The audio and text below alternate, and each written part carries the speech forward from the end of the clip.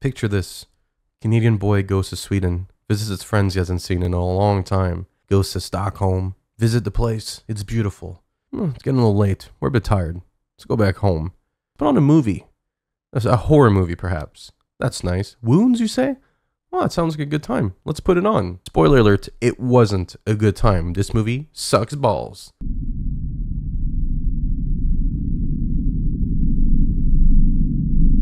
We jump up in this movie with a quote. It had whispered to him things about himself which he did not know. Things of which he had no concept. Blah, blah, blah, blah, blah. Joseph Conrad, Heart of Darkness. And I was like, oh, okay, is this movie based on a book? It is. Based on a book that's not this one. It's not Heart of Darkness. It's called The Visible Filth, which is a novella. I am sorry, I'm sorry, I'm sorry. I think it's odd to quote a book in a movie adaptation of a book that's not the book that the movie is based on. But maybe that would be too weird. That'd be too, like, it would insist upon itself, you know what I mean? Oh my fucking god, dude. Okay, so I have to watch this movie on a VPN because it's only available in France right now. And that's great. The movie's about this guy here that owns this gross, shitty bar. And he's stuck in some sort of like a triangle love. He's stuck in a love triangle with these two. He likes the girl and she's with this guy. And tensions are high. And yeah, you know, he's upset because they love each other. And I'm 100% sure that lady in the back is naked, straight up nude. That shirt comes off, you drink for free. Isn't that right, Mary? Damn right. Oh, okay, that explains it. I'm pretty sure that's illegal. Yeah, surely that's illegal, or like a violation. Like I'm sure you can get like ticket. Like surely your business license can be revoked. My lady. So the boyfriend here gets in a Garfunkel kerfuffle with Eric here that we get introduced to, and he's clearly very violent. Noted. That's the actor from Split. Ow! Yeah, yeah. Ah. At some point, a bunch of teenagers come in for a drink. Then a bar fight breaks down, you know, nothing too crazy, you know. That's what happens in bars. Dudes fight. Dudes settle their beef between men by fighting. After the bar fight, the bar battle. I'll say the bar battle. That shit was crazy. The guy, forgot his name. I don't know his name, dude. He finds a cell phone under a table from one of the teenagers that were recording the fight, and then he takes it home. Then he gets home and he goes to his girlfriend in the bed.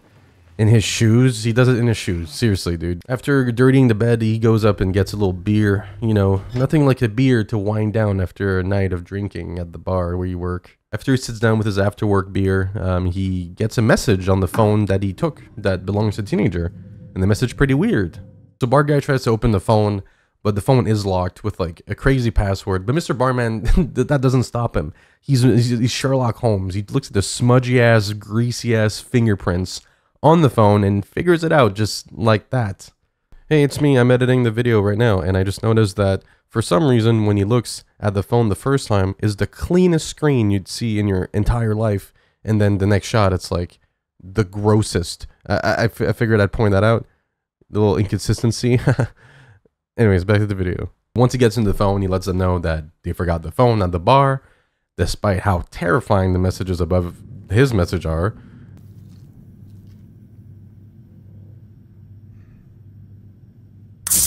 Jesus, actually.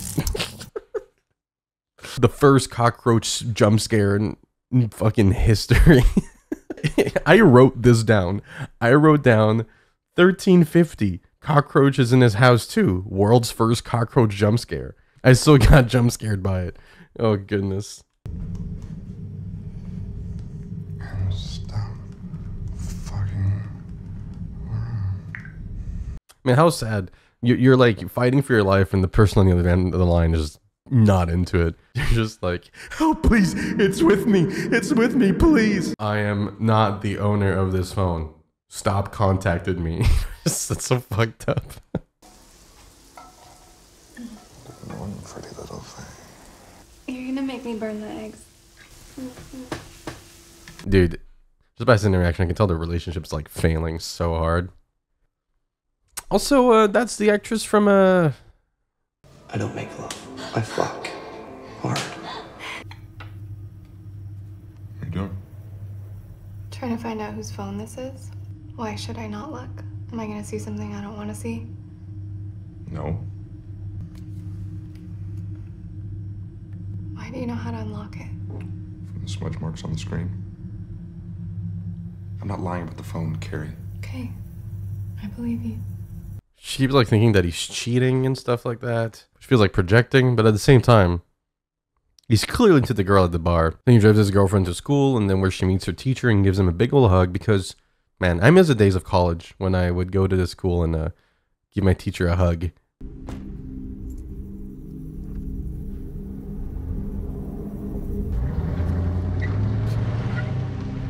Let's get spied on real quick. So after dropping his girlfriend to her other boyfriend, he went to the bar and you know, just to check in on the bar and on Eric that got stabbed right in the fucking face the night before. Jump, jump, jump, jump, jump, jump. So after visiting his buddy Eric and making sure everything was fine, he goes out in the town and gets some food, and he's still followed by the car. Oh my god! And then he gets food and ends up seeing the couple. They talk. There's some tension, whatever. Then he goes back home. What was that? So there's a ghost that went by the main character. Forgot, I don't know his name. I'm sure they've said it a bunch of times. I just don't care. So he looks around the place for his girlfriend and she's not home, probably banging her teacher. So he sits down and plays some video games until he gets a message on the teenager's phone asking how his friend Eric is doing. And they start sending more and more messages that get like somewhat like cryptic and like threatening as they go. And at one point, the curiosity gets the best of him. He just looks through the phone and looks at some pictures. He scrolls in the phone until he finds a picture of decapitated heads, one of them possibly belonging to the phone owners, the phone's owner, and one that's just like a gross, weird looking one. Ew.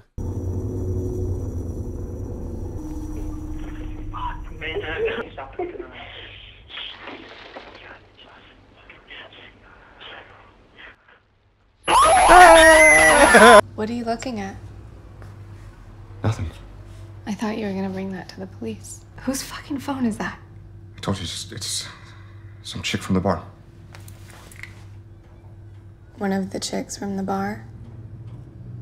He shows her the phone after she kept asking for it, and then she sees the decapitated heads, and then she insists that he calls Garrett, the guy who's the phone belongs to see if he's okay because he was begging for help, basically, right? So then he calls, and this happens. Garrett?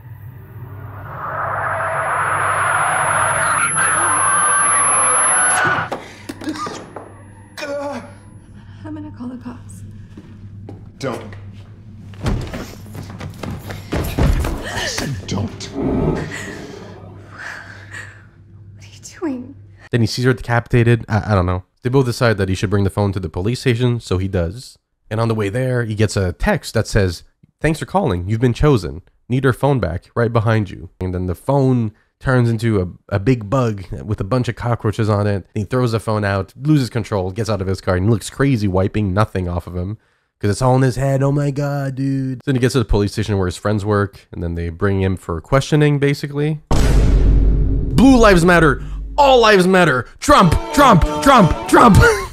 The main character guy tells his cop buddies what happened, but since he doesn't have the phone anymore, they don't really take him seriously because he has no proof. So whatever, it's night shift at the bar. Main character is there. Girlie comes in and she's pissed at her boyfriend because they had a fight, because he's being jealous of someone. I've also got an 8-ball in my pocket. If you want to play. An 8-ball? Is that like a euphemism for like the penis? For maybe weed or something? What does it mean? Oh, Jesus. They spend some time together, and after drinking and cocaine, they go on a drive. Don't do that. This is so nice. Yeah.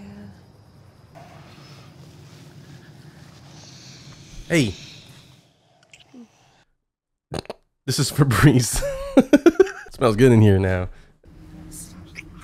Stop it. Hey. His name is Will. That's his name. Oh my god. We figured it out, guys. The girl's clearly upset, so he drops her off at her place. After she's gone, the guy, Will.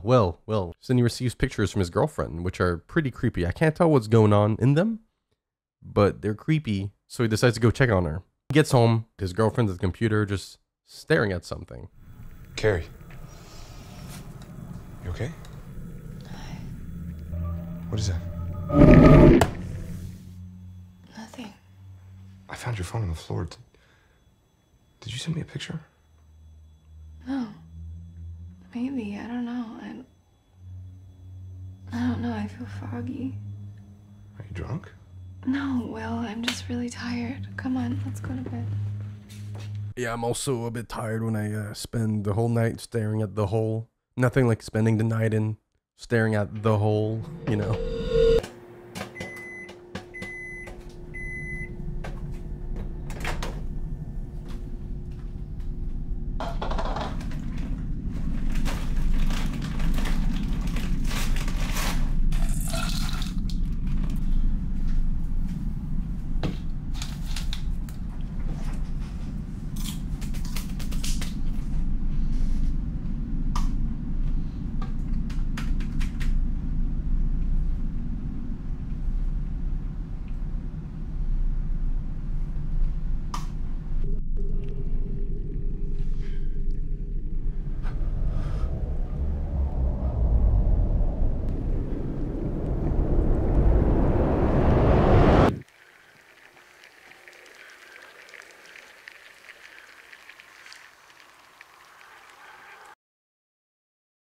Anyways, Will hears a noise in the closet, so he goes to check on it.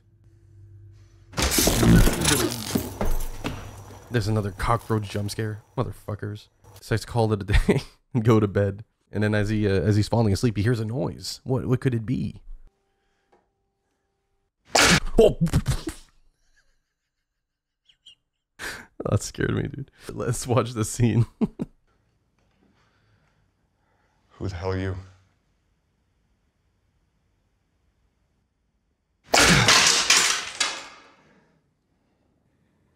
Garrett? Hey man, I'm really sorry. I didn't help. I thought you were kidding around.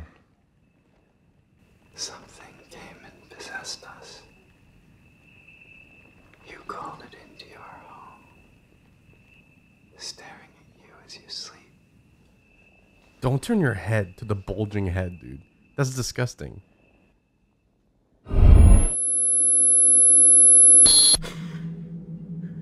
So he sees a weird eye, then he wakes up all sweaty, and he goes to the kitchen, and it's like nothing happened. There's no blood, no teeth. And since he's all sweaty, he's like, I'm gonna go take a shower.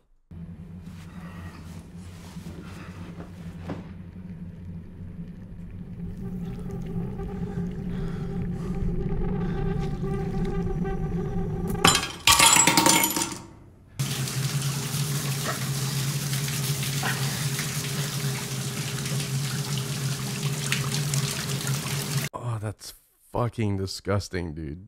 Any news from Dwayne? I told you they'd call if they heard anything. Well, what was his reaction when you showed him the pictures? I don't know. He was shocked. I don't understand how blasé you are about all this. Well, you didn't even want to bring it to the cops in the first place. God. Fuck this. People look so normal on the outside. What are you talking about? But on the inside, it's all just worms. What is this? Well, she could have said cockroaches. And it would have made more sense, I feel like. But so after this weird thing, he decides to go check on his laptop and see what she's been up to. Why was she staring at a hole? You know, what's going on? He ends up finding information about a ritual. The ritual, I think, that the Garrett was talking about some wounds and stuff like that. So alleged teachings of the use of a wound to transcend physical boundaries and connect with higher beings for power and enlightenment. So after finding all this stuff, he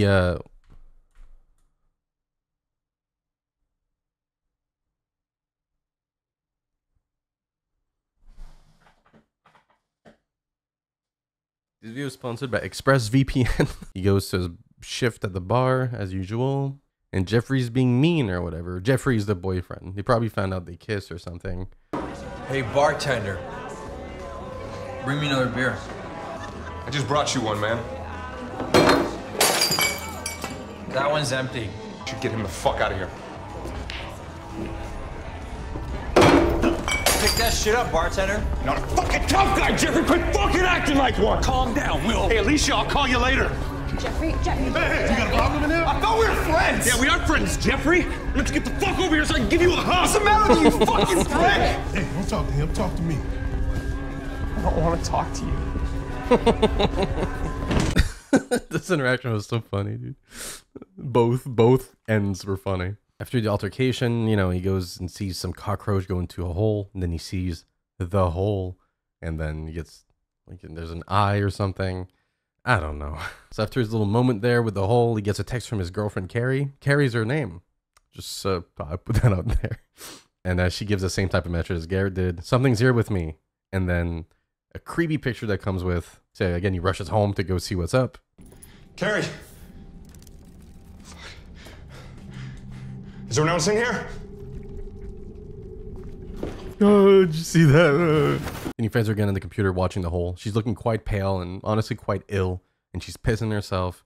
That's not good. He makes sure no one's home and stuff. Then he sits on the bed and he kind of looks like the guy in the picture that she took. What does that mean? I don't know. Then he gets a call from what seems to be a hell itself.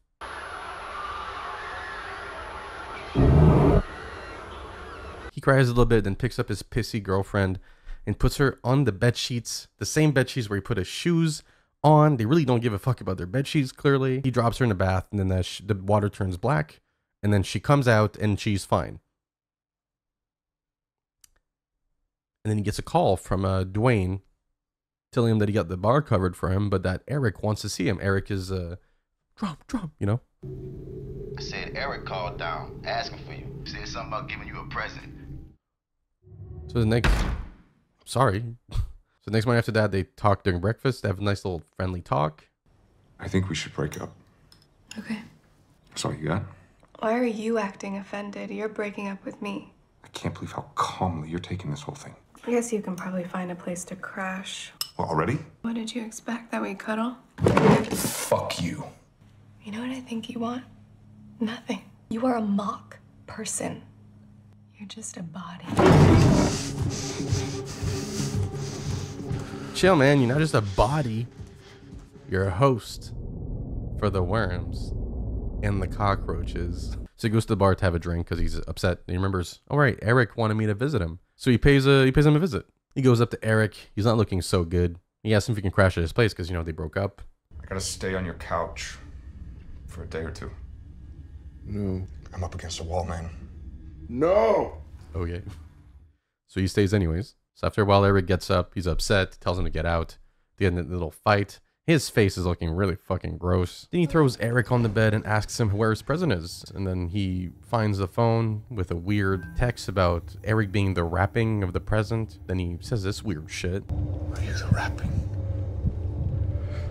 Or will it rip you open while you're still alive? Will dials a number for hell. And then all these cockroaches come out of every fucking orifice in the house.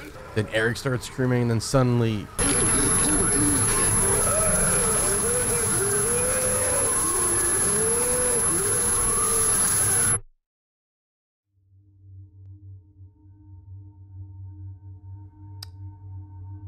So he eats the face baby, and then the end.